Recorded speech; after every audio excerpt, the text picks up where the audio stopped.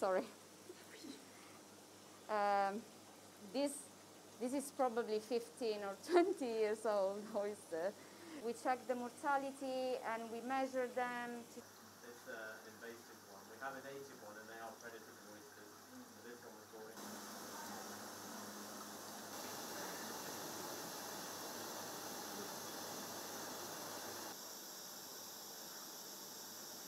They cannot really survive in the water if the water is polluted and many other factors. So actually making them reproduce in the hatchery is a safer environment, and we can control and we can ensure that they survive until the very end of the production.